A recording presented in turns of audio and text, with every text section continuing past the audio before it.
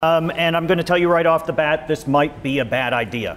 I just want to notice the first two were written by women, or were influenced at least by women. Do you see the previous two were plain English, and this one does not look like plain English? I just thought it was pretty funny to go through and see, oh, that's nice and readable, assembly. Just want it's getting better, but one of the things that we don't acknowledge as much is the influence that women have had on technology. And so that's one of the reasons why I also wanted to kind of highlight their contributions and why I mentioned her. And so what happened with BASIC, some of you may remember, my first two computers were the Apple II and the Commodore 64.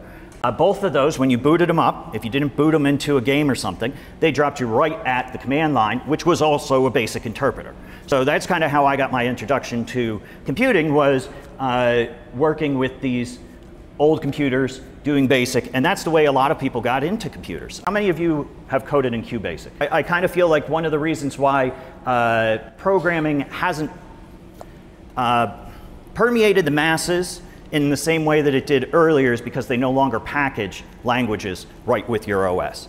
And then in 2020, Microsoft said, we do not plan to evolve Visual Basic as a language. So Microsoft kind of became the big place you went to if you wanted to program in BASIC. So this is what you would have seen when you were starting up a computer in the 1990s, or I think I was still doing it in the early 2000s.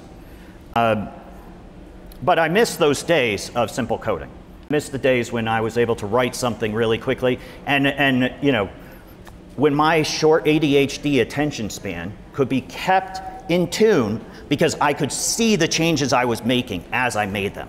RC burns everything down as a response, literally just shuts it all down. That's pretty much, if you go and search to work on QB64, that's the one you want to get, is this Phoenix edition. And a lot of the original folks are still there. First off, is a community that has continued despite numerous setbacks. I mean, we lost all the materials multiple times. And each time these guys have been like, we're going to find this stuff on our hard drive, we're going to find whatever we can, and we're going to rewrite the rest. So this has been just a community that keeps going. It's one of the things I love about BASIC. It's easy to understand, it's easy to write. It takes so long to create applications now.